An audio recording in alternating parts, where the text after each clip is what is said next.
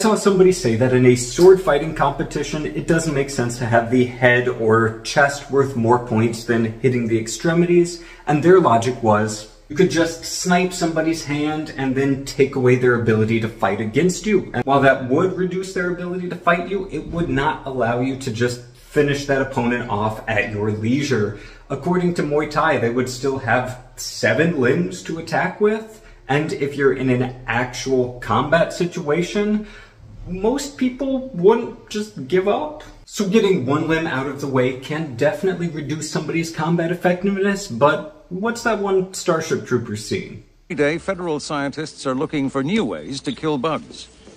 Your basic arachnid warrior isn't too smart, but you can blow off a limb. And it's still 86% combat effective. Here's a tip. Aim for the nerve stem and put it down for good.